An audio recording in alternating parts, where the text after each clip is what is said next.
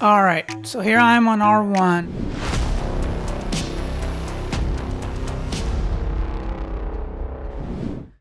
Let's go through the commands that we just talked about. So I'll go to global config mode and I'm gonna type in the command logging console. That helps me log my messages to the local device, which is really good. Which means when I make changes, I can see the different messages. So let me give you an example. If I type in interface loopback 100, watch what's going to happen. There you go. A log message came up. So let me quickly give you a walkthrough of what that means. It's also called a syslog message format. The first thing that you see here is the timestamp. So this whole thing to the left, to the very left, is the timestamp. Then right next to that is called a facility. This line proto is the facility. This is the service on this device that generated this log. Number 5 is the severity level that we just talked about.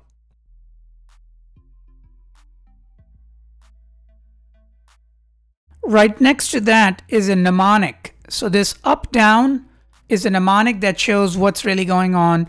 And finally, the last piece here to the very right of our device is the description of what actually happened. So in this case, line protocol and interface loopback 100 changed state to up. And that's exactly what we did. We created this interface and it came up. Now let's jump back on CLI and keep going through a couple of additional commands. Now let's look at logging monitor. So if you remember, this is to allow people that may remotely connect to this device via Telnet or SSH to be able to view logs. Okay, so that's important. Another thing you want to do is, let me give you an example. If I were to go all the way back and type in show logging and hit enter, look, I got nothing. Okay. All it's showing me is that syslog logging is enabled, console logging is enabled, and level debugging means this is level 7, which means we're going to be able to see all the levels 0 through 7, because that's the level we chose. It also shows we have monitor logging configured, but you see it says buffer logging is disabled. So we do not have buffer logging. So what does that mean? Meaning on this device, we do not have historical data. All we're seeing is the logging messages on the console. But when I disconnect from the console, these messages are going to disappear. So that's not good, right? What we should do is go to global config mode and type in logging buffered.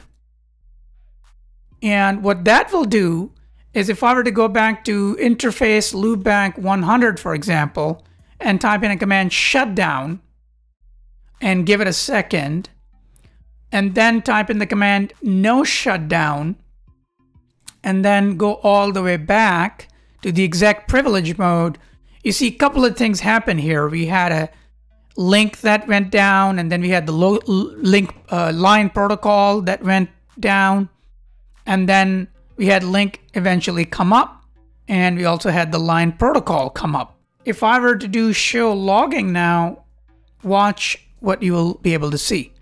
You see, now after I enabled buffer logging, now the events are being captured in the RAM on my device.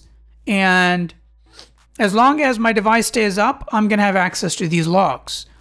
But if my device reboots for some reason, all of these logs are going to go away.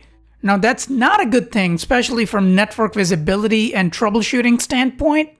You want to have access to historical logs so you can always go back in time and see what's going on. And as a matter of fact, some businesses are regulated businesses, and if they're part of a government entity, they might be mandated by law to keep logs stored on a server somewhere. So let's go ahead and do that. So we'll go back to the global configuration mode and we'll type in logging host, and then we can either type in the host name, URL, or the IP address. Let's just say the logging host is 10.10.10.10.